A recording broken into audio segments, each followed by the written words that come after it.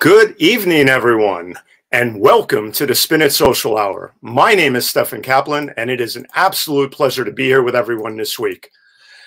Wow, on show number 43, here we are, every other Thursday evening, normally at 9 p.m. Eastern Time, but today we're here at 6 p.m. Why? Well, we have a very special guest all the way from Stockholm, Sweden, and I can't wait to bring her on. I tell you, I'm now traveling around the world looking for the best of the best in photography and storytelling. And the Spin It Social Hour is a labor of love born out of care and concern for our photo community. When the pandemic hit, I decided that I was going to create the Spin It Social Hour and try to help photographers get their names out there more. You know, we've all been hit hard by COVID, but the photography community has been hit really hard as well. Many jobs have been lost. Work has slowed down. It's starting to pick up a little for a lot of photographers.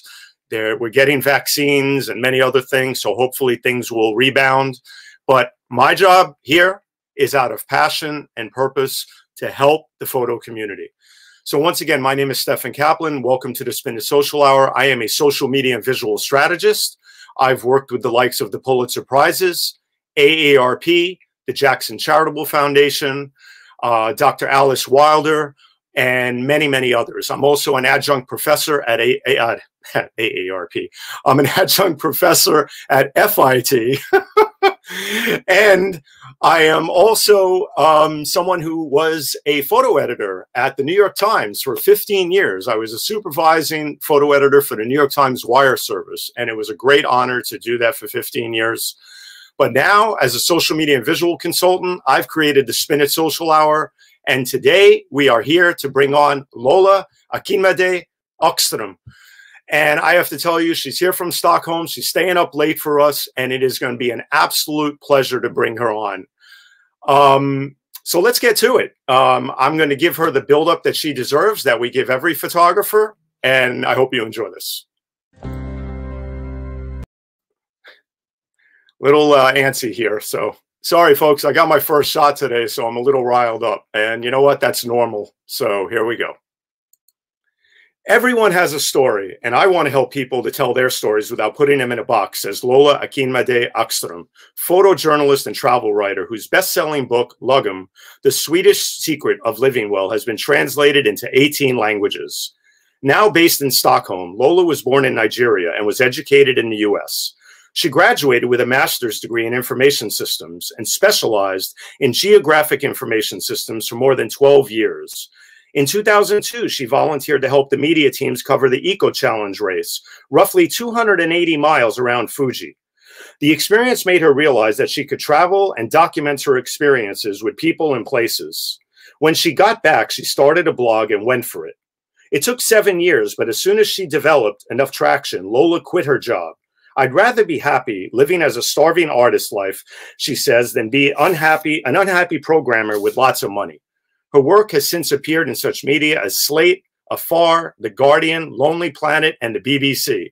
In addition to LAGOM, she wrote Due North, which was a Lowell Thomas Gold winner for Best Travel Book. She also won the 2018 Travel Photographer of the Year Bill Muster Award as the most influential People of African Descent Award within media and culture. Most recently, she was awarded the most impactful piece of writing at the inaugural Bessie Awards. It is important to me that anyone who views my photos sees the person in the photo and their humanity first, she says. When you see their humanity, you can't use the environment against them. You just see them.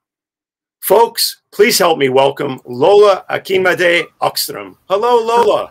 Hi, thank you so much for having me. I'm so excited to be here.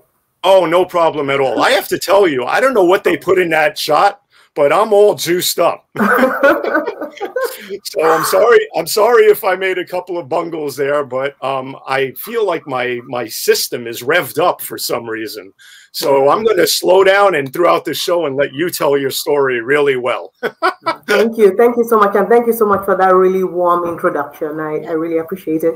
No problem. No problem at all. I tell you, going through your work was something really just beautiful, marvelous, inspirational and just grabbed me all week, putting together that body of work and seeing the travels that you've done, all the people that you've met. And your whole story just captivated me since the minute I landed on it. And I'll be honest, I had heard of you, but I didn't know a lot about you. And I was on the Twitter handle, Black Women Photographers, and I was looking through a lot of things, and you surfaced again. And I said, you know what? I'm going to give her a call. And then we spoke, and here you are. Yes, yes.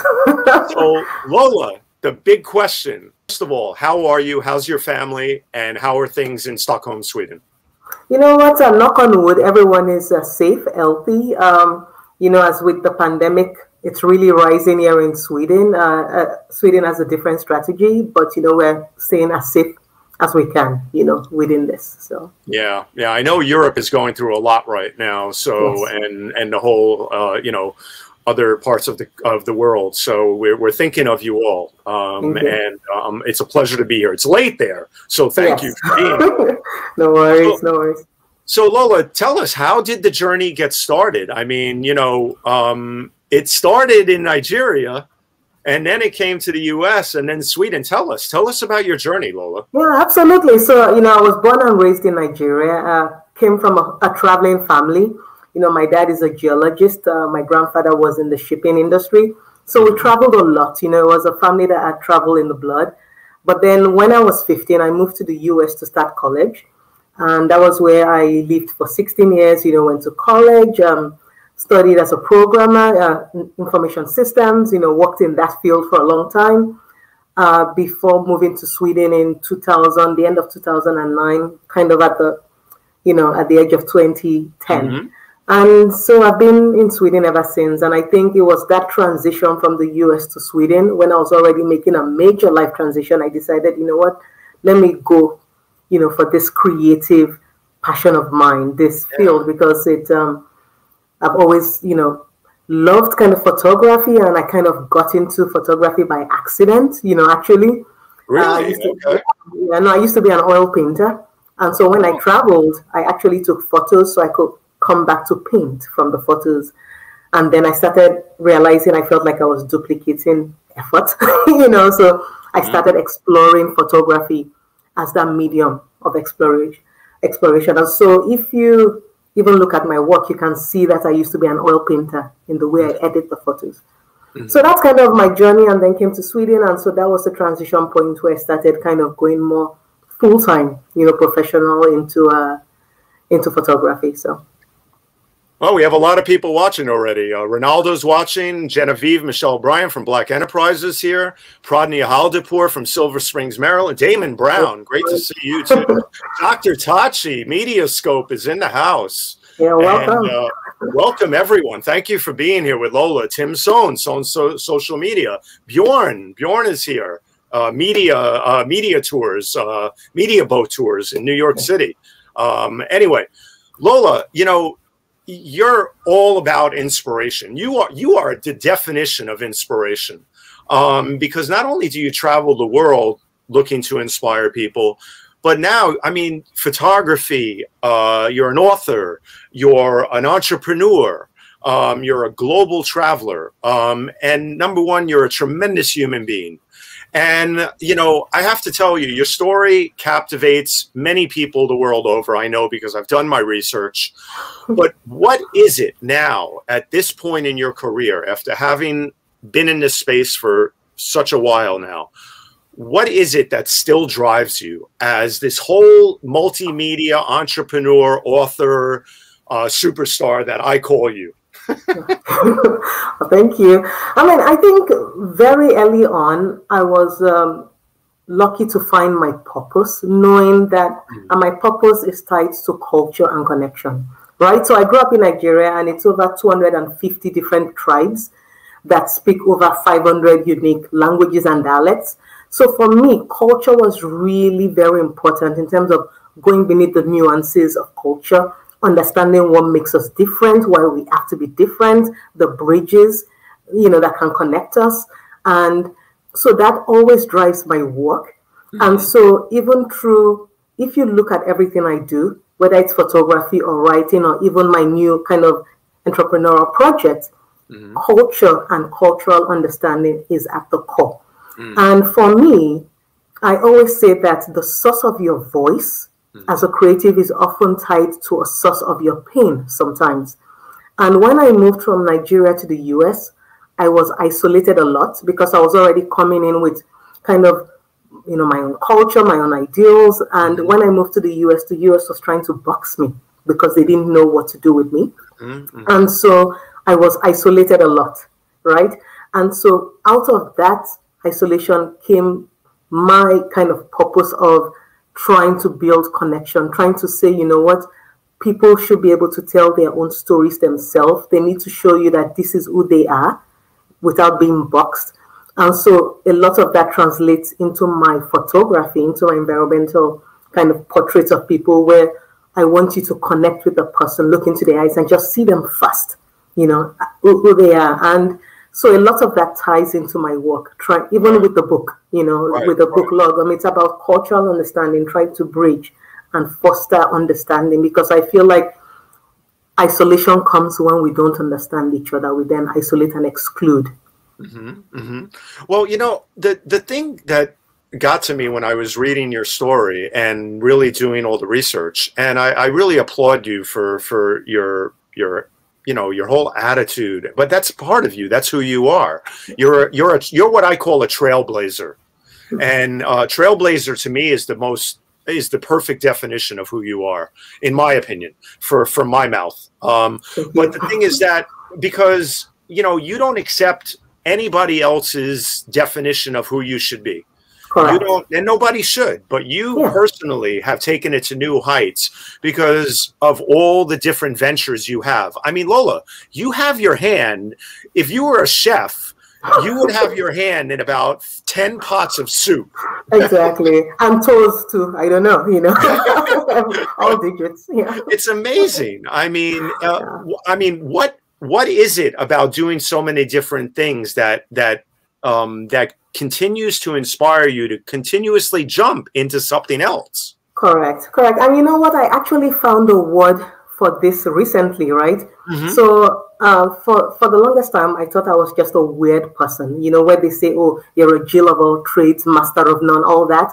But I'm like, you know what? I'm actually good at a lot of these things I do. And so I found a word called multi-potentialite, which is, there are people called multipods. Exactly. So these are people that just do a lot of things, or they may be called a polymath, where they do a lot of things because that is what drives them. The creativity drives them, and they do a lot of things well, you know. And so that also was a problem for me, actually, in my career, because people were trying to, okay, well, are you an author? Then pick a lane. You know, are you a photographer? Then pick a lane. And I'm like, but I can actually do all those things and I can do them well. So why do I have to pick a lane? Why not? Why am I not allowed, you know, to actually just live my full creativity or my full self in whatever space my spirit wants to kind of, you know, feel. So that's one of the things, you know, and all through wherever I jump, there is that thread of culture and cultural connection. So no matter what it is, that is the one thread that links it all. Right. Well, you know, I heard you tell a few stories, and one that I listened to about 3 or 4 hours worth of video of you doing all my research. And I have to tell you, I really do. It was one thing stood out was the time you said somebody asked you that because you've been published and work with National Geographic, that they said that, oh, well, you have to be extraordinary. Exactly. National Geographic. Tell us about that moment. Yeah, I can tell you that story because it's you know, it was a talk I gave about finding your quote-unquote extraordinary voice, right? Right. And so I was at a travel festival in London, and you know, it was great. Everybody's excited, you know, meeting new people. And so I met this middle-aged white lady, you know, never met before, just total strangers. And so we were talking about, you know, talking shop. What do you do? And then she's like, oh, where have you been published? And I said, oh, National Geographic Traveler, you know, and mentioned a few places. And then she's like, really? I thought you had to be extraordinary to be published by them. Wow. And so I was stunned, you know, first of all, just stunned. that this stranger would immediately see me and assume that I wasn't quote unquote extraordinary, or there was nothing that I could offer. Yeah. And then when I started kind of processing her comments, I realized, especially talking to one of my mentors, she said that people can only see as far for you as they see for themselves.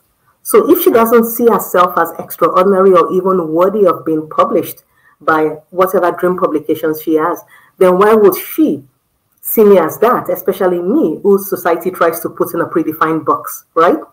So there are so many, elements and levels to that conversation, but that was one that really stuck out, kind of early on in my career.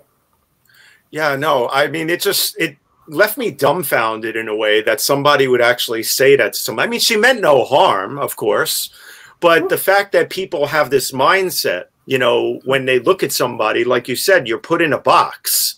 Correct. And you're categorized, and that is, the one thing that should not be done anywhere with anyone. Exactly. And to add, as a kind of Black African woman working as a professional travel photographer, a lot of my colleagues are, I always say, white guys that look like they just came down Everest looking all rugged and then went to go post for GQ, and then I have to kind of compete with that with a photo editor. Right. There's already that kind of prejudice and kind of like stereotyping within the industry, even though my portfolio could be stronger. So those are the things that I kind of I had to battle against and still battle, in this industry. So. That's a really great point, because, we even people in the industry, I'm sure, within reason, have certain images of some people or thoughts of some people without drawing conclusions, of course. Yeah. But the bottom line is that it happens. And I'm sure, wow, the travels and the things you've done. I know now there's one place in the world. I mean, you've been to a lot of places, but I know there's one place in the world that you have right up here that you have to get to one day. And what is that one place, Lola? It's the North Pole. No, I don't know. It's the North Pole. And, I always call that my little saw with a bandage. Each time we talk about it, it's like a bandage getting ripped off that saw. Right. No, but, there is a story behind it, because that story kind of also frames the way I go through life. It's many years ago, there was a competition, they were trying to send a writer to the North Pole. And so I entered because, of course, it was the North Pole, it was my dream. And then, we campaigned for votes, but I missed the opportunity kind of by 3 votes. Right. And then what made it worse was people that I knew and friends said they didn't vote because they didn't understand why I wanted to go to the North Pole. They didn't understand it. And I'm like, what? But then I realized that if my friends were already, back then anyway, those friends were putting me in a box because they didn't understand my passion and my drive and my need, how much more strangers, right? And so a lot of that started kind of forming, my mantra, which is why not? Because I ask the question, why not, a lot. And I ask it verbally or kind of metaphorically through my work or through my actions, like, why not? Right. Why am I not allowed to go to the North Pole? Why can't you see me at the North Pole? Why can't you see me in this? Why not? Right. So. Well, I tell you, I'm sure when any young, little girls and little boys, of course, too, but little girls especially, especially whether African-American or wherever, from Haiti, Africa, wherever, look at you. They must get so inspired by your stories and your desire to document society at large, people all around the world, But I have to tell you, you're not only extraordinary, you're a bundle of energy. Wherever you go, I came across these photos, and I have to ask you before we get into the rest of your work and entrepreneurship, where did you develop this signature pose of yours? Yes, is this like a Lola Wonder Woman thing? It is my signature jump, and I think what always surprises people is that when they see me in person, they're surprised I get that eye off the ground. I'm like, I'm actually quite athletic. Like, people are surprised that I get that kind of leverage. But yeah, no, it's something I do, when I travel. Were you into track and field that we don't know about? No, I actually was a rugby player, like semi-pro for many for over 10 years. So, there's a bit of strength. Wait, stop the presses. You were also, on top of everything else, a rugby player.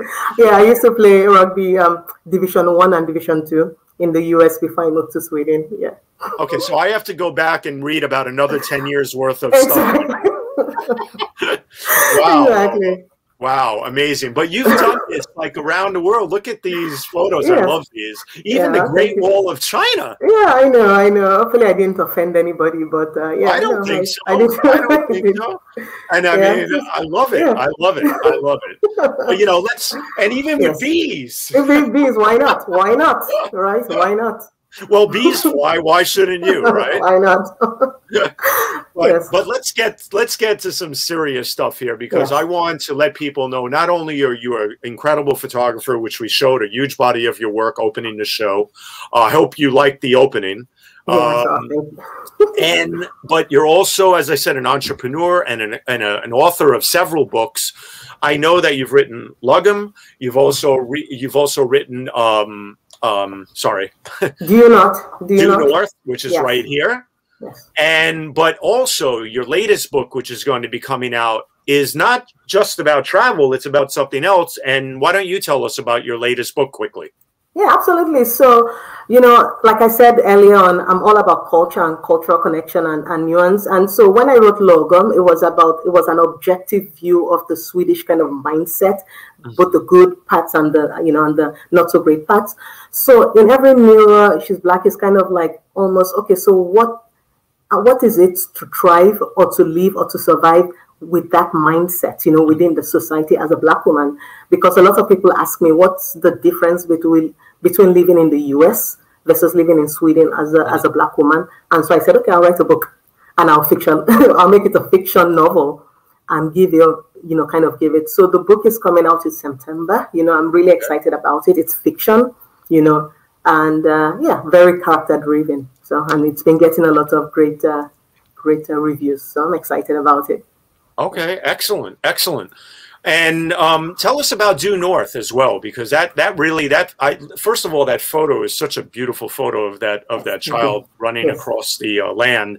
But tell us about Due North, because that's a true collection, as it says, of travel observations, reflections, and across cultures, colors, and continents. Yes. So that was my kind of first, you know, I've contributed to many books in the past, but this was my first kind of solo book that I actually self-published. The other two are published by, you know, publishers, but this one is self-published, so it holds a special place in my heart. And I wanted to create a collection of just over 20 years of travels, or some of the experiences I've had, some of the stories, some of the people I've met. Because at the time when I published it, there weren't that many books, especially by Black travel photographers, you know, that also kind of chronicled a little bit of, you know, those stories and those anecdotes from the roads.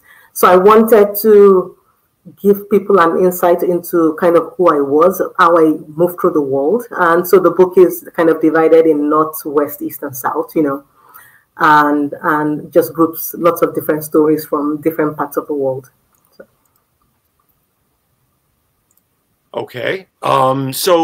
Sorry, I was having a technical difficulty, and I was putting you on the screen, so therefore you could tell everybody the story. So one of the things that I also know is that you've been a big speaker. You've spoken at a lot of things. You've done TED Talks, many things, but I think in particular, the most influential people of African descent must be truly special for you to speak at and to be a part of. Yeah, so it's a community, because with the UN had an initiative, like I think it's a decade of celebrating different kind of people of African descent doing different things in different industries, right? And so it covers everything from politics to media to business. And so I was, you know, honored to be one of the kind of nominees in 2018, you know, into the media culture category. And so this snapshot is actually from a meeting we had with the United Nations, it's UNTAD, you know, and they're launching this year, the year of the creative economy. And so we were, you know, so they got lots of people within the creative fields, like, you know, one of the VPs at Warner Media and Empire Records, and, you know, Bolanle Austin Peters, who runs Terra Culture in Nigeria, just kind of people that that are making strides within culture and creative kind of industries to come together to see how we can support and help amplify this UN message, this UN Creative Economy Year. So that's kind of why I got involved in that. Well, I think that's absolutely wonderful, because to be able to tap into anybody's creativity, I think brings about something in people everywhere that gives them more inspiration and hope in life. Because, you know, let's face facts, we're living in a different world right now. And especially now, being at home so much, being under lockdown a lot, and many other things, I think this one period of time, we're experiencing it now, but we're going to reflect back on it as being a time that launched a lot of people into doing a lot of different things. Yes, no, absolutely. And it really helped people. I think one of the blessings, you know, even though it's been a really rough time for everyone, one of the blessings is that it lets people kind of tap into their creativity, right. You know, and just bring things that they normally wouldn't have brought up to the surface out. And then, because everyone is at least going through something, it connected us, all of us, that way, you know, where now people aren't as vulnerable about, aren't as shy about sharing their vulnerabilities or saying this is what I'm doing, or this is what I need, or this is where I need support. So I think it has really kind of helped, you know, people kind of start living more of themselves. Absolutely. You know, it's funny because when you think about it, right, Lola, we had to stop traveling, which is your biggest passion. Yes. So hello, Keiko. Wonderful of you to be here. So you had to stop. We all had to stop traveling, but it's amazing though, because of the digital, all the technology that's at our fingertips now, we're able to cross over, you know, these normal, you know, distances in an instant now. Yes. And that's one of the things that the virtual world has brought forth, is this ability to communicate more than ever around the world, right?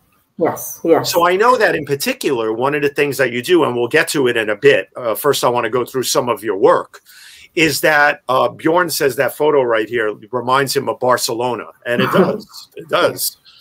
But the thing is that your work with many local artisans and many other creatives around the world has taken a whole new dimension with Local Purse, which we'll talk about in just a bit.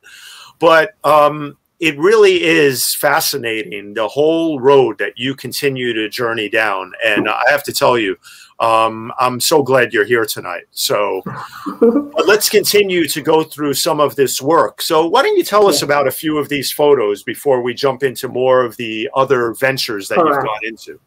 No, absolutely. So this photo was taken in Peru, in a small village called Cacacoyo. Hopefully I'm pronouncing it properly. But there you can meet, you know, the ladies that, you know, are dyeing, you know, fabrics and creating stuff from alpaca fibers. And so this photo was, you know, the ladies who are kind of, you know, presenting, showing their work. And then this boy came skipping by. And he was, at that moment, the epitome of joy, right? Of that moment that we all miss as adults, where, you know, when we are no longer, you know, that moment when you're not yet cynical about the world, that the world is just this bright, amazing oyster. And so just him skipping by, I took that shot because that shot always reminds me to always stay a child inside, you know, and that's also why it's also the cover of that book, is always have that childlike curiosity about the world, because it just keeps your spirit fresh. So I assume that was an easy pick as the cover photo for your book, right? Yeah, it was. It was. I mean, just composition wise as well, but just the fact, just the meaning the photo has, you know, for me as well. It was. Yeah, no, it's a beautiful moment and everything. And we skipped over this because we were just showing it. It's so beautiful. All you want to do is really look at it. But tell us a moment about this beautiful photo here. Yeah, so this was taken in Mauritius, and this was some of the traditional dancers they're showing. So they were just kind of demonstrating how they dance and move with the, you know, with the skirts. And so, you know, as a photographer, you're always looking for light. And I said, you know what, she's got this Like right at the yellow down there, it feels like a flame, like if I get her just dancing into the light, I might be able to get some of that back, side light in. And so that's what I did. I just said, just dance towards the light. And she's like, why? I'm like, just keep dancing towards the light, I know my co-producer, Jonathan Borstein, who's behind the scenes, and we'll bring him out in a bit, is that I'm sure he's looking at this photo and he's very big into flamenco dancing and everything. Yes. So he loves all of that. So I'm sure he loves this photo just looking at it. But anyway, so, I have to tell you, going through some of these, I picked this one because there's so much joy in this photo as well, but yet the beautiful, beautiful outfits. Tell us a little about this one, please. So I love this photo one because, it's from Nigeria. I grew up in Lagos, and these are women that you just call your aunties. They're not related to you. They're just aunties, And so this was you can see they're holding the palm fronds. So this was Palm Sunday, and in Nigeria you kind of dance through. This was a church procession, so you dance through the streets with the palms, the palm fronds, and so it was just there is a way in Nigerian auntie moves, that's just slow and deliberate and I'm like, I need to catch that, and so I danced. I went in front of them and kind of got low while they were dancing towards me in that kind of slow. And so that was it, because that photo kind of captures that, that confidence, It sure does. It sure does. And I've been around a lot of cultures growing up. I went to a very European school, the Lycée Français, where I had friends from Africa, all parts of Africa, Togo, many, many places, and Haiti too. And I have to tell you, that photo that you took right there definitely captured that, Yeah, yes. And so this is the colors on this. Wow. I mean, I was just in heaven looking at some of these. Tell us about this one here. So this was actually, it was actually on a project in collaboration with South Africa Tourism and National Geographic Channel. So National Geographic Channel did a bunch of vignettes following different photographers around South Africa. So I was, kind of tasked with going around Durban and KwaZulu-Natal, the region. And so National Geographic, followed me, and it was like a 1-minute video that aired, like an ad on National Geographic Channel. And so this was in Durban, and so I wanted to kind of get closer to the guy, because sometimes when people kind of wear traditional things, I didn't want him to just be like this object just posing. So I said, I want to come see you. What's your name? And come straight into his face, so that you just look into his eyes first before you see, what's around him. And so for me, that's kind of what makes this photo special, is there's that connection between us, and there is that moment as a photographer where you can approach a subject and you take the picture quickly and then talk to the subject sometimes for a moment. And then there's those times where you first really connect with the subject, and then you do the same thing and you get a whole different result, of course. Exactly. Because you've created that moment of intimacy, of connection that brings you two together. Whereas if you're just walking down the street as a street photographer and you grab that moment, you may get that certain like glare or stare. Exactly. And if you see a lot of the portraits I take where the person is looking at you straight on, for me, there's that moment. There's just a moment, and a photographer, there's a moment where you're both looking at each other and nothing else. And there's that moment of intimacy where you just fully see each other. That's right. And for me, that's what I live for when I travel, on the road. When I take those portraits, there's that moment, they see me, I see them, and boom, I take the shot. And then you as the viewer can then see straight at them and just see them, for who they are. And those are the shots where it's, with the eye connection shots then. Absolutely. I have to tell you, speaking of seeing things, folks, please make sure that you share this broadcast. Make sure you tell all your friends about it by sharing on Facebook, on Twitter, on LinkedIn, on YouTube. Earlier, we had a bit of a connection problem with LinkedIn. I fixed it while Lola was on screen, but I want all our LinkedIn viewers to know that if any part of the broadcast was cut off, I will repost the entire broadcast on LinkedIn once this show is done. So please know that you will not be cheated out of Lola's story. Okay. But Lola, some of the portraits that I went through, I selected a few. There's something about a beautiful, warm smile that will always grab everybody around the world. This gentleman right here grabbed my heart when I looked at it because he has such kindness on his face. Tell us about this.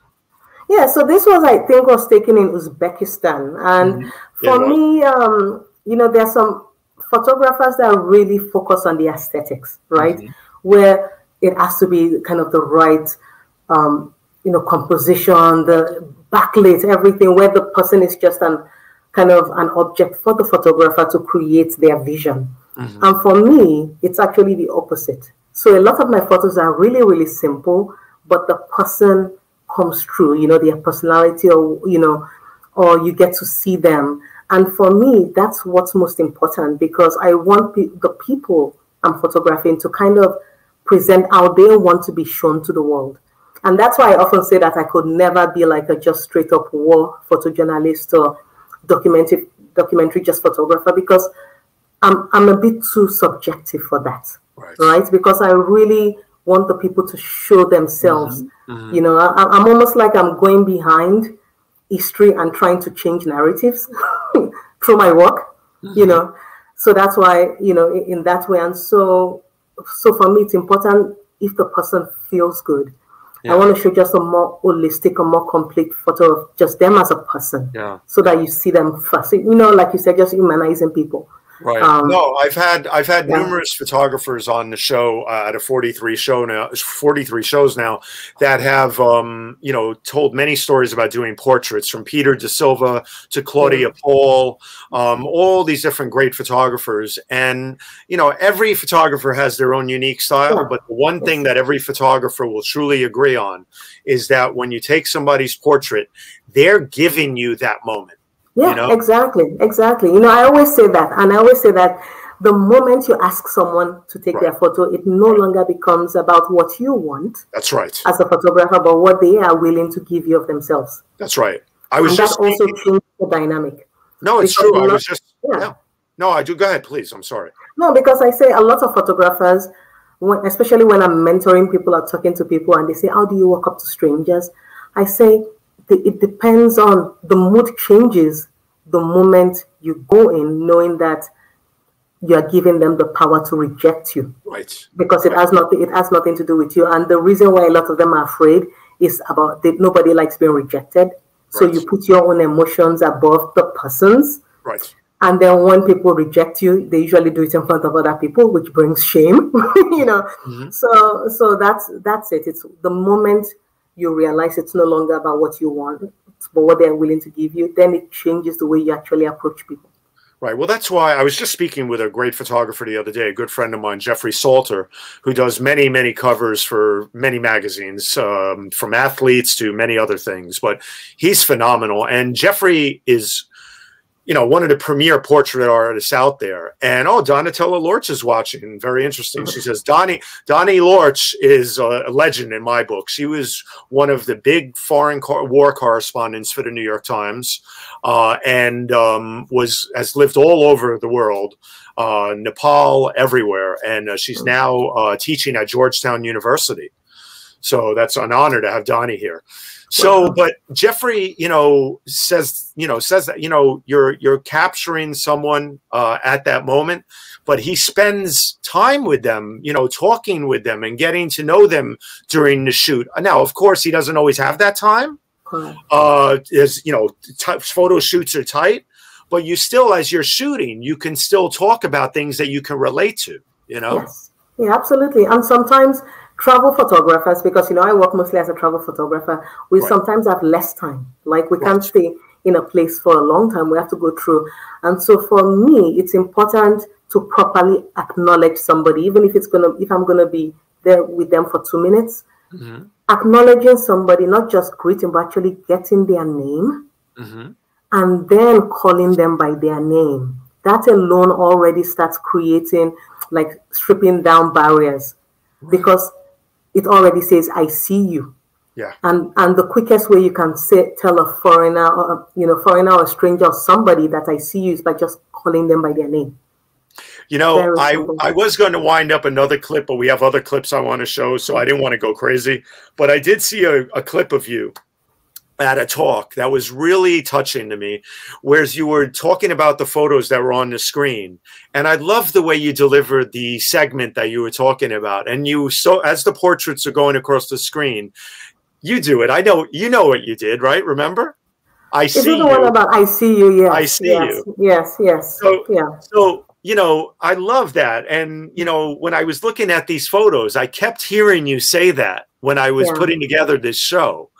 And it was very endearing. So, you know, thank you for being who you are and the way you approach, for the way you approach photography and the way you approach humanity in general. You know, it's really, that's all what we want. We all want to be seen just for who we are. Right. Yeah. Well, Damon Brown, who's a really incredible entrepreneur and writer, who's published many books, says recognizing others by their name is so powerful. Well said. Yeah. So thank you, Damon. Yeah. And it's so easy to. It's very easy for us to do. Just I mean, look at all these beautiful eyes and this family here. I mean, this family photo is one that even if I could just hang on my wall and I could look into their eyes for days. You know. Yeah. Yeah, and it's funny because the guy on the left, you know, this was also in Uzbekistan, and he was just a farmer on the side, like a shepherd on the side of the road. So we're just walking by. And then I approached him and said, oh, can I get your photo, you know, through the interpreter? Took his photo, and then 10, 15 minutes later, we're in his house, you know, he's got his family. And so it's, when you approach people, you never know, you know, what the energy you emit, you know, people feel it. And then they see, can I trust you enough to bring you into my world? He was just standing by the side of the road while we were walking by. And I said, I would love to photograph him. And before you know it, he let us into his house, brought us in, and was showing us pictures and stuff. So no, just beautiful, just beautiful. But you know, there's also the art of street photography, of course, and walking around. And my favorite thing to do in life is, you know, I grew up in Greenwich Village, and I used to love sitting outdoors on stoops and in the park in Washington Square Park, watching people go by. And I realized that's what captured me about photography later on, is that I love to people watch. So capturing people on film. Back then, film, and now digital. I just dated myself. It's all right. I was using film too. So I'm older than I do. But the thing is that's right. Settle down out there, youngsters. But the thing is that, you know, I realized later on that's what really my real passion was, capturing those moments on the street. And this is a beautiful photo. Tell us about this one. Yeah, so that's the thing, because I'm also, you know, in between, I do some street photography, but I'm also very careful because I don't like sneaking shots of people. Right. But if the person adds a little element to what I see, then I can kind of take that shot. So with this lady, you know, I watched her, there was that kind of natural spotlight, and she was looking through the windows, and it just made a great kind of scene unfolding in front of me, and so I shot it, right? But normally I always try to avoid kind of sneaking, you know, shots, you know, because I know how it feels to look over your shoulder and then click somebody, you know. But with this one, I always tell people that if you're going to do kind of street photography, make sure that the person you're not focusing solely on the person, but that the person is part of the story of the scene that you're trying, you know, to capture. Right. Yeah. I mean, it depends on the type of photography you're doing, of course, but I definitely understand that, because I'm a little mix of both. I have to say, you know, I'm a New Yorker, so I'm a little brazen when it comes to taking some photos. But the thing about this, Lola, is that, first of all, the light is magnificent. There's nothing else that was needed except the light. But when she obviously walked into the picture, you look at this and you just wonder, you know, what is she thinking at that moment when she's looking, and the reflection of herself in the window makes it magnificent, you know? Thank you. Thank you. Where was this? Where was this? This was in France, Nice. France. Okay, Nice. Yeah. Okay. You know, it's one beautiful scene out of Nice, that's for sure. Yeah, thank you. So, Before we go on, let me just tell everybody we're streaming here thanks to the incredible platform called StreamYard. I was blessed to discover this platform when the pandemic hit, and I have to tell you, StreamYard is the most amazing platform there is to live stream from. Here's a quick word from our sponsor.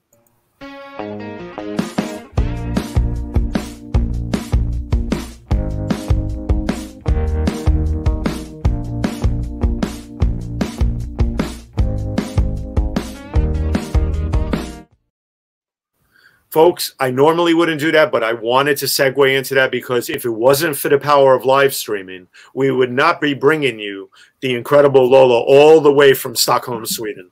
So I have to tell you, it's a gift to be able to stream everywhere now. And but as we continue on here, Lola, G. Murray says here, this photo really tells a story. Great highlights. You know, we have to understand there's a whole another part, of course, of life that we document as photographers. And there's a lot of great things out there. And then there's a lot of really people who do some incredibly difficult work out there every day, and especially a lot of women in many other countries. Tell us about how you feel, how you go about documenting many different cultures, in whether it's the travel stuff, the travel sector, or you know, documenting life in general when you're capturing moments like this where women are working. Correct. So for me, like with this was shot in Nepal, and the ladies, I believe, they were cleaning and washing bricks. So those bricks could be reused for building. And so for me, it's always about disposition, right? You know, I just reading body language, reading energy, feeling if it's something that the women are being forced to do, versus if they are actually, it's just work, you know, to as a source of income. And what I found really fascinating when I was in Nepal is because I stayed in this kind of homestay project in a village called a town called Panuati, and most of the women are the ones that run the homestay, because the guys, many of the guys are also like guides, you know, that take, you know, maybe travelers to base camp, or, you know, so different paths, you know. So that community, the women are actually just taking matters into their own hands, empowering themselves, you know, and then just making their own income and being financially independent from their spouses. So that trip to Nepal was a very inspiring one for me, because those women were just all badasses, you know, opening their homes to travelers, making their own money. Where's my husband? Oh, he's trekking with tourists in Nepal, but I'm good, like, you know, base camp, but I'm good here, you know. So I love that, you know, finding women that it doesn't matter even if it looks like hard labor, if it's something that's giving them kind of financial independence, you know. That's right. That I think is really, really important. Where I feel like I'm working with my hands and I'm doing my own and making my own money. So yeah, you know, I learned a lot about that from our friend who's watching, and I'll introduce you to her one day, because you two should know each other. Her name, she was on just before saying Nepal is one of the most incredible places for a photographer. Is Donnie Lorch, Donatella Lorch, and you know, Donnie lived there during the big earthquake. She was there with her son, Lucas, and when the earthquake hit, and you know, it was incredible. It was so sad. It was so difficult. And the one thing that, you know, Donatella did with her son Lucas, I have to tell you, is an amazing quick story. They actually ended up in the village of Kotdanda. They actually ended up raising, after the earthquake, with social media efforts and other things, and I worked with them on a few things, but they did all the fundraising efforts. I helped them with communications. Was Donnie raised, and her son Lucas, amazingly, like $35,000 US. Wow, that's amazing. That's amazing. And this was her 10-year-old's thought process of doing this. He's such an amazing child, but they told me a lot about Nepal, and everything you say rings true. You know? No, that's amazing. That's amazing. I think once you go there, you connect with people. You can't not like, and that's the thing that's amazing with travel, is once you connect with people, you're never the same, right? Especially when something happens to the people you leave behind, or those memories. You want to help. You want to say, look, I remember. I'm here for you as well. And you know, remember I was talking about, it doesn't matter what the women are doing, as long as they feel empowered. This is a photo that shows that. Like if you go to the previous one, it shows that she's a farmer, but she's standing with pride. She's owning a space. This is a domain, you know, and she's inviting me in with confidence. That's why I really love this photo. Well, and you think about it, you know, even here in the U.S., all around the world, you know, women are paid less than men. You know, in general. So then you take the other part of the equation and you put in people, you know, women who are working in really tough situations, whatever type of labor it may be. And yet they still come out of it in certain ways because, as you said, it's about independence. Correct. It's about earning a living and knowing that they don't have to rely on just anyone but themselves. Yeah, and plus women are just naturally resilient and tough. Of course they are. Of course they are. My mother was one of those, so I know all about it. You know. But you know, from Lagos to everywhere, I mean, just the photos are just incredible. But so I have to ask you this question, Lola. Yes. You've traveled to many cold weather countries. Yes. Okay, you live in Sweden, but Nicole Sajou says loves the subject. A very dear friend of mine, family to me, actually. Forget friend. Okay. But the thing is that tell us, what is your? Are you going to say Sweden automatically since you live there? No, I'm not. Okay, so it where depends is on the question. What is your favorite cold weather country? My favorite cold. I really loved Greenland. I really, because Greenland is just one of those places that really arrests you and and shows you just how small you are as a human being. It just kind of flattens you, like, you know. And when I was there in Greenland, there was also like a snowstorm, and we had to take off in a small plane in the snowstorm, and the wind was shaking the plane, and I'm like, how on earth are we going in there? Like, hell no.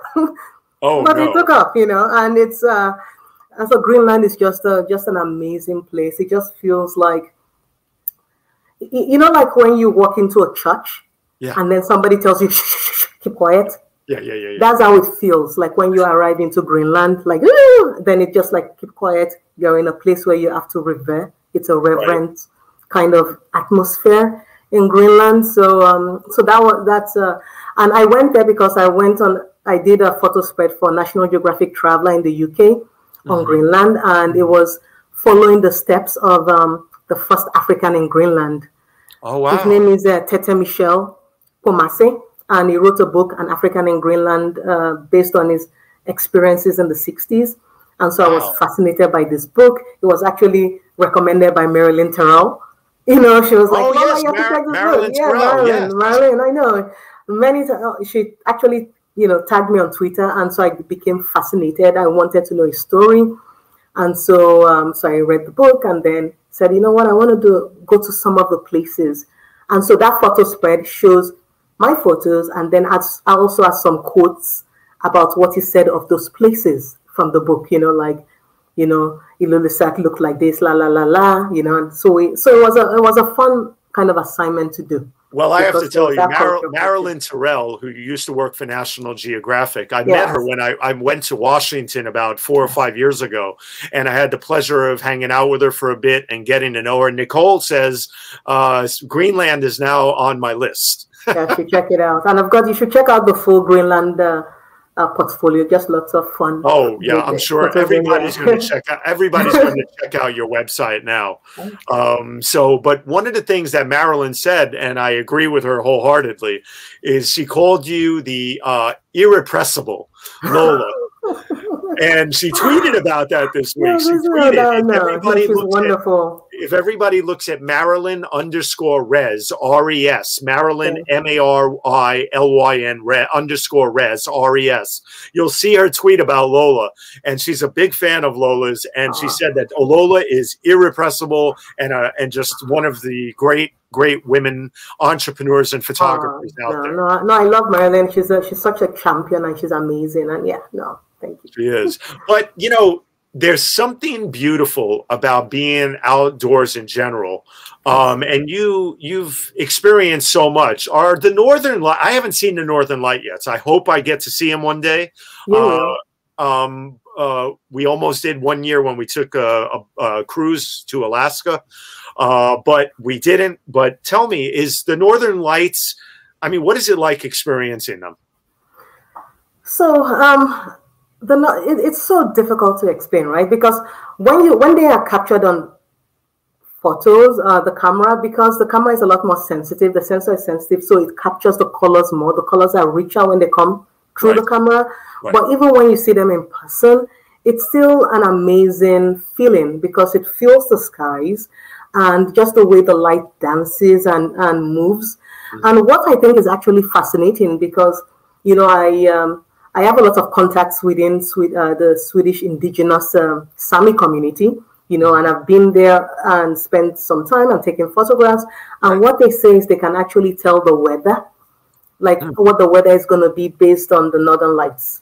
So what's going on, you know, at that moment they can tell, because, you know, they have to move the reindeer. So they could see if it's dancing a lot, you know, if it's dancing a certain way, they say, okay, it's going to be crap weather tomorrow. Let's not move from here. Let's, you know.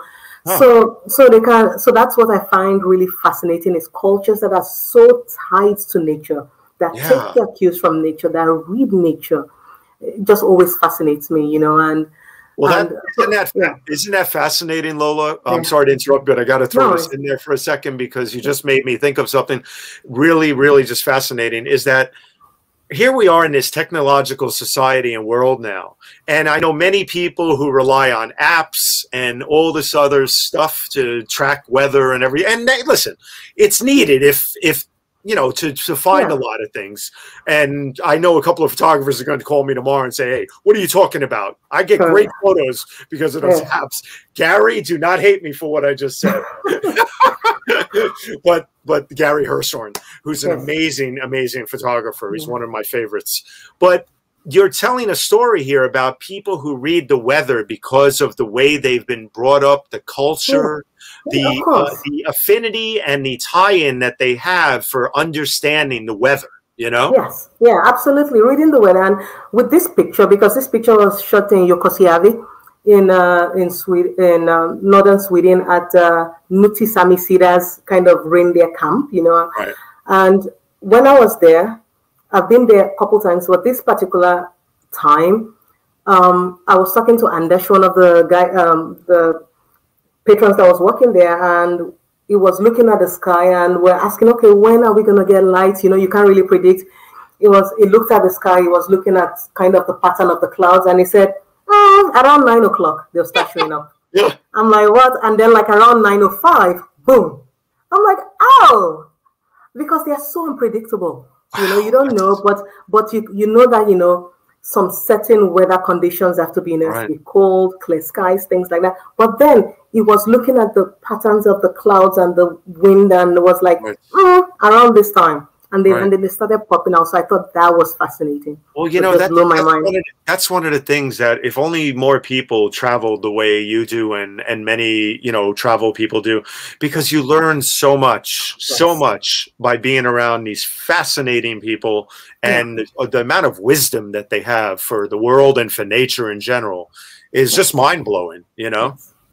But let's move on here, because I have to tell you, I want to live right here. I want to live right here because I want that to be my. I know. So that is only an Anna from the Faroe Islands, and so I was there on assignment.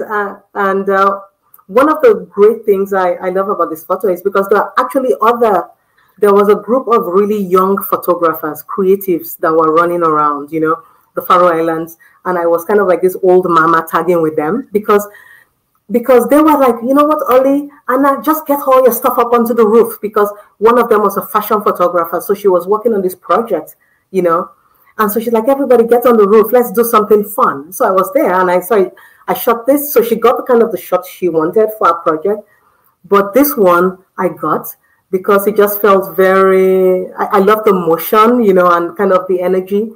But when I talk about photos, like when I'm kind of giving a presentation, I say as a travel photographer, you don't always want to go for the epic shot. Right. Because the epic shot from the Faroe Islands is of the Molasofor, kind of the waterfalls. Everybody knows that shot, right. With just the amazing, backdrop, and then that kind of waterfall going straight. Everybody, if you Google Faroe Islands, that's the shot that comes from. Right. You don't always want to go for the epic shot, but you want to go for the memorable shot. Yes, and the memorable shot may not be as epic. So I don't consider this an epic shot, but it's a memorable shot. And it's a very different shot from the Faroe Islands. Oh, absolutely. I mean, yeah. When I do have my epic shot. I do have my own, of the waterfalls. You have a lot of epic shots. I do have that. But the reason I picked this photo was because it's a slice of life, as I would call it, from just somewhere you would never expect this. You would not.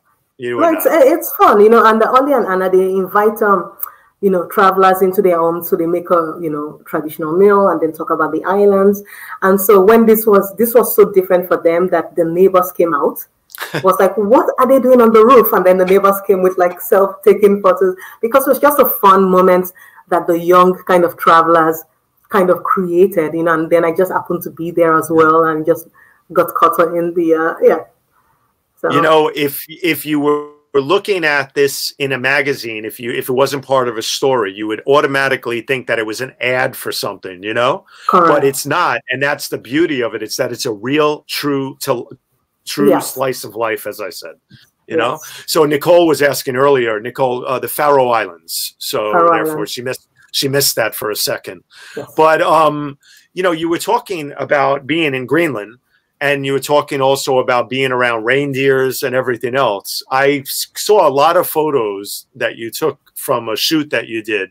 Yes. This is, I know, one of your most popular images, but I have to tell you, there's a reason, is because what a magical moment of this person, feeding the reindeer, and it's like anybody else would feed their pets, Correct. No, I really like the shot because of just the connection with there's just such a respect, with the reindeer and with her. And this, I shot this on assignment for Korean Airlines. It was doing a spread on the gakti, which is the traditional, what she's wearing, the traditional Sami attire, and then talking about the different, which ones are kind of ceremonial gakti and kind of everyday gakti. And so she wore a traditional gakti because she's from even though this was shot in Sweden, there's a region called Sapmi, which kind of spans northern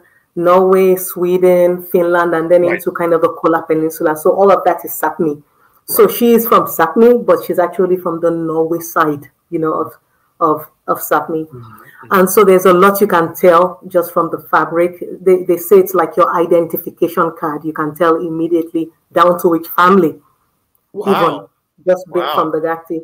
And I like this because of also the light, as well. And it was actually, like kind of lights in your yard where you just got like lampposts. So it was just more the lamppost lighting, and stuff. So it says it looks like an ancient forest on their heads. Donnie's right. It actually does it. The reindeer look like they have trees on their heads, Their antlers are just so amazing, Yeah.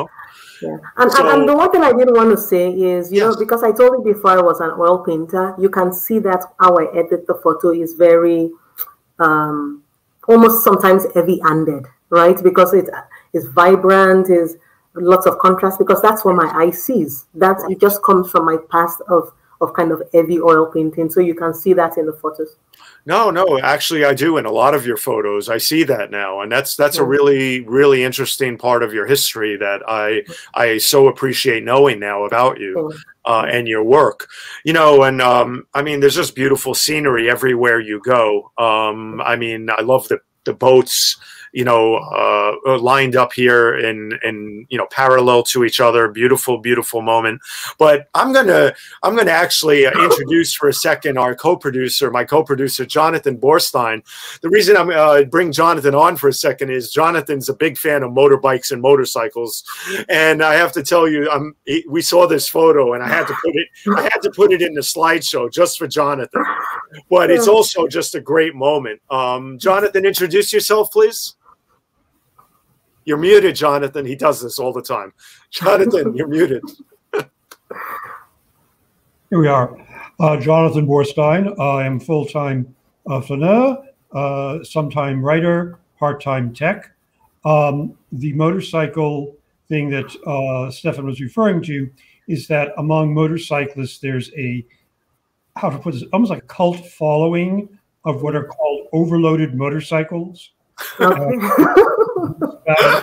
Bikes of burden, and it's just some small little motorcycle, a person, and an immense amount of cargo.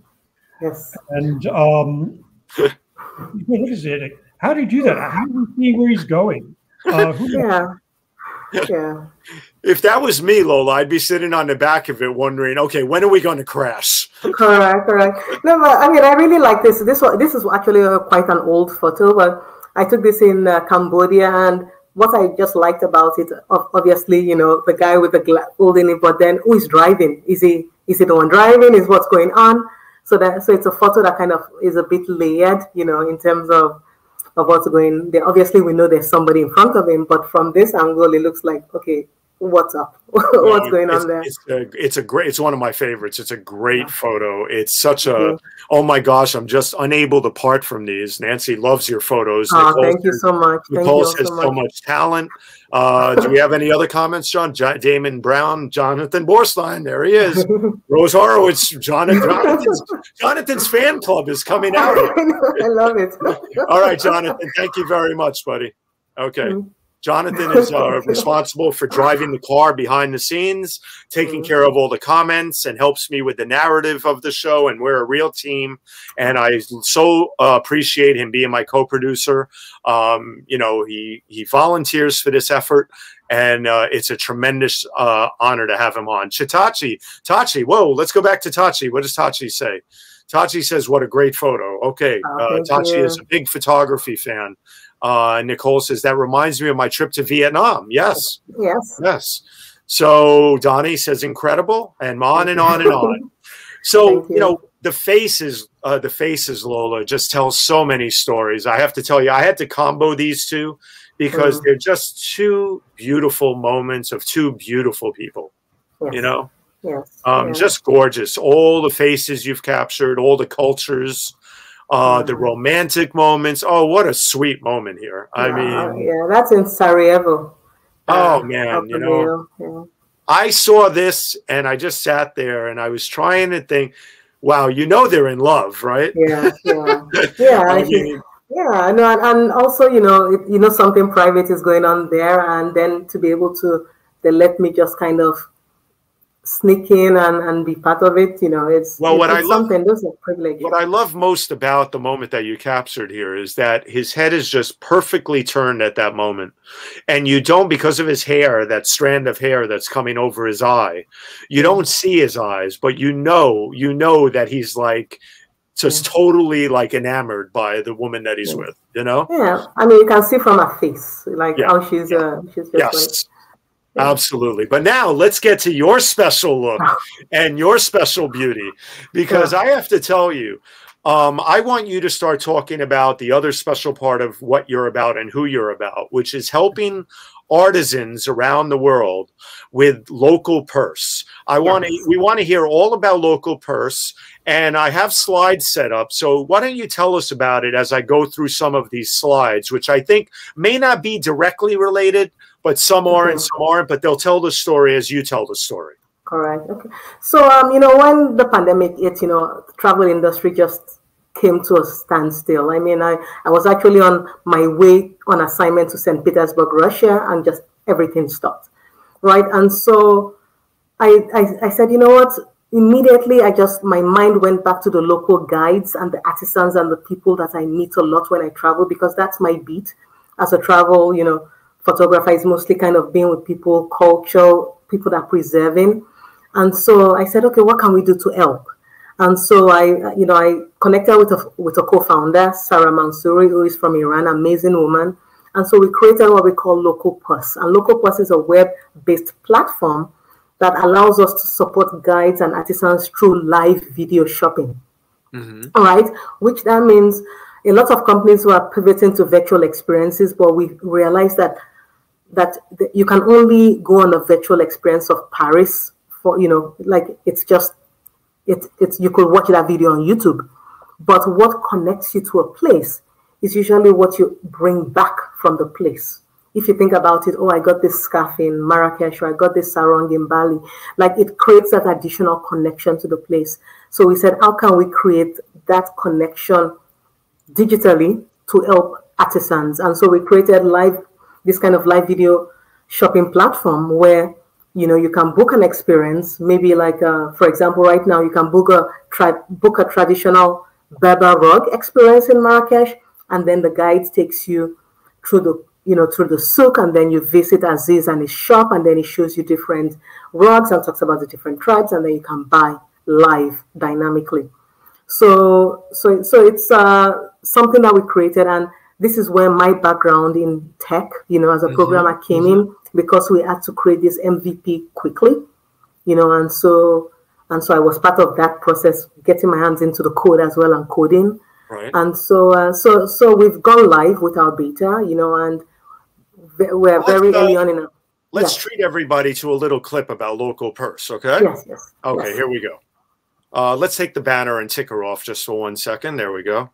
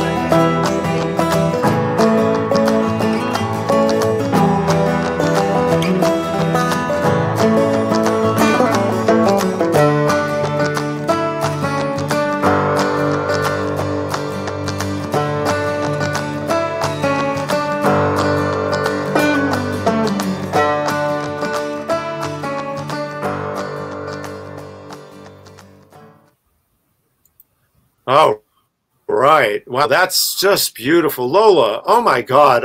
Donnie says, and I was going to say the same thing. So Donnie just stole my line. This is a brilliant project. Wonderful, says Rose Horowitz. Man, my heart is full for what you're doing with this. I have to tell you, because being an artist, you know, and always creating something, and you too, you know, we know how hard people who create things work. And arts and crafts and markets and all these places, people work so hard to make the money that they make, to raise their families, to provide for their families. What you're doing is brilliant. I hope that Local Purse ends up being one of the biggest, like, winning projects of this pandemic.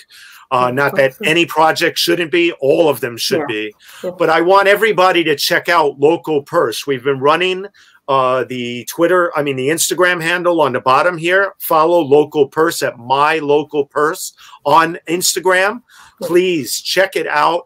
You can do these virtual trips with Local Purse and shop virtually through Lola and her network of guides and people out there. Let's help the world out, everybody, and let's check out Local Purse, okay? Thank you so much. Thank you. Oh, no, please. Yeah. So we're currently onboarding a couple destinations, and it is a long process to onboard, because we have to make sure the whole supply chain, you know, works all the way. Right. But yeah. Well, here's an absolutely. endorsement. Here's an endorsement right here from someone, Ann Becker. I pulled this off of Instagram. She said, I woke up this morning and went to Marrakesh. How cool is that? And, you know, she's not there literally, but she was. I loved wandering through the Medina and visiting a women's nonprofit and learning about and seeing the artisanry and gorgeous colors of many different style Berber rugs. To top it all off, after a year of lockdown, interacting with the local guide and business owner was truly a joyous experience. Thank you so much, local person, intrepid traveler. Wow. 5 stars, Lola. Yes. No, we're really grateful, you know, and we're really young, like I said, a young startup. So we're just very early on in our journey, but we're really moving fast and trying to get the right partners on board, the right funding, everything. So right. Well, I have to tell you, over 100 million people have lost their jobs because we had to stop traveling.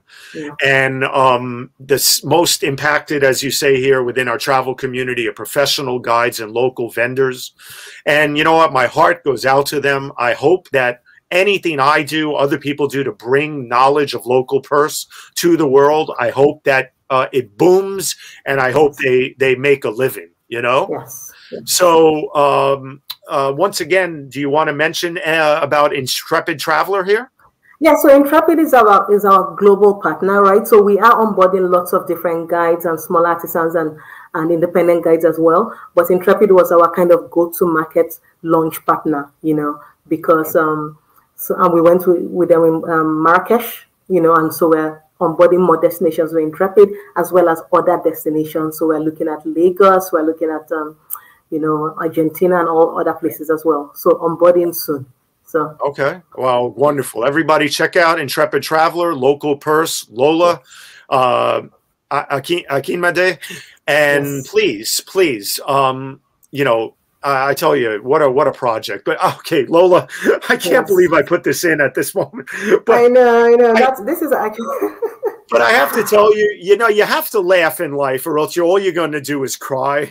Correct. And thinking about all the people who are doing so much to survive, from the local artisans and everything else. Now I remember why I put this in here. I figured where we get to a point where we need some levity too. Yes, no, absolutely. And this is a shot I took in Cambodia because I call this an entertaining yet disturbing shot. Because why should the monkey even have access to Fanta to be drinking, you know? Oh my God, this poor monkey is drinking that Fanta crap. I know, I'm like, oh, why? Well, this is wrong. Oh, but still, it's not a good picture. I'm never going to work for Fanta now because I just said that. I know, but that's the thing though. It's because it was in Phnom Penh, and there was I can't remember the place, but I know there's a place where they had kind of monkeys there, and I just saw tourists kind of feeding the monkeys, and I'm like, don't do this. I mean, you're not supposed to do this, you know. And then the guy just hands him the monkey a kind of Coke, a kind of Fanta, and I'm like, and so I took the shot, and this was from a distance with kind of telephoto, so that's why it's.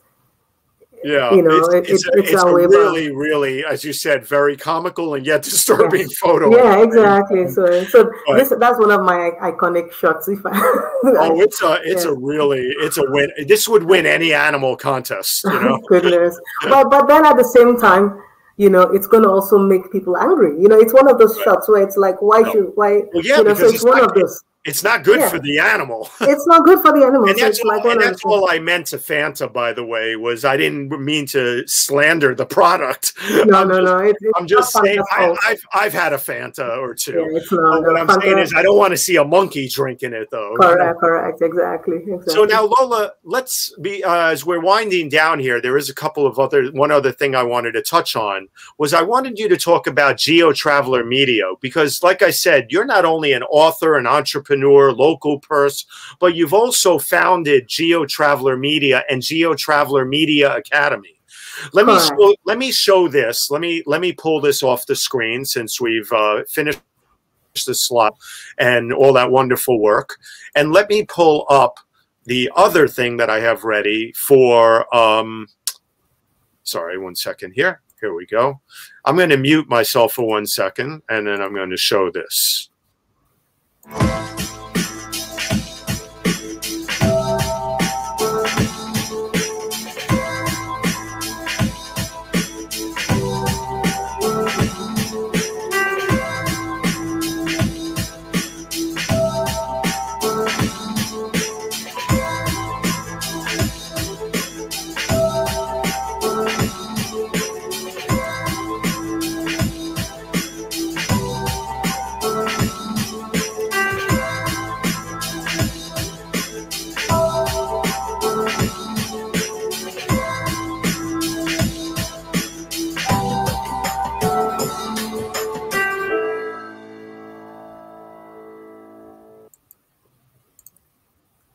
Wow.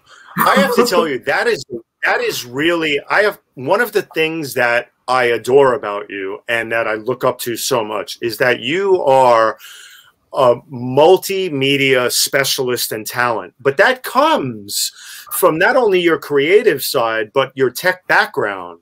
Yes.